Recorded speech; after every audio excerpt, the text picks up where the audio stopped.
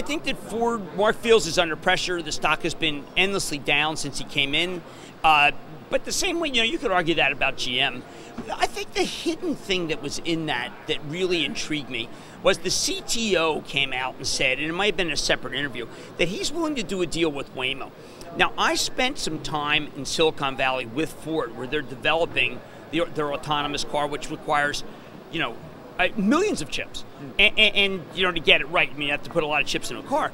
And what I think is interesting was that they said they might be willing to partner with Waymo. Waymo is with Fiat. Now, Waymo wants to be Switzerland. They are making their own chips. Waymo is Alphabet. And when I was in their car, now the way you measure, and this is really important, the way you measure how a driverless car company is doing is you go to the California Motor Vehicles and you look for engagement. Engagement means how many times did they have to disengage or engage in order to be able to stay on the road. And Waymo has by far the best record. Ford does not. So if you can imagine, you have to get behind the wheel too often with Ford versus what's going on with Waymo. So this is very positive for Action Alert's name, Alphabet.